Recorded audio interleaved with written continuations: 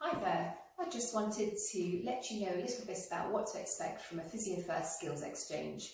So we meet as a group of physios from different arenas within the profession, so NHS, could be independent hospitals or private practice, from differing levels of experience. So it could be 30 years of MSK experience, or really very little, or having just recently qualified.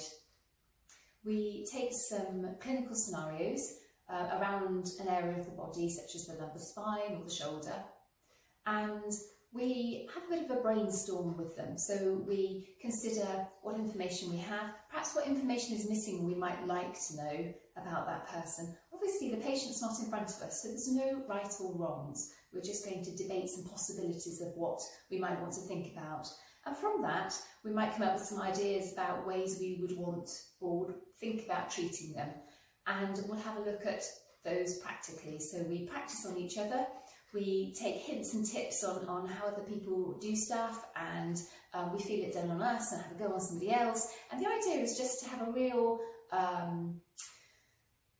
smorgasbord, I suppose, of possibilities for how we might look at something and how we might treat it. The idea is that it's no questions too silly, it's just an open, safe place to explore some possibilities and thoughts together.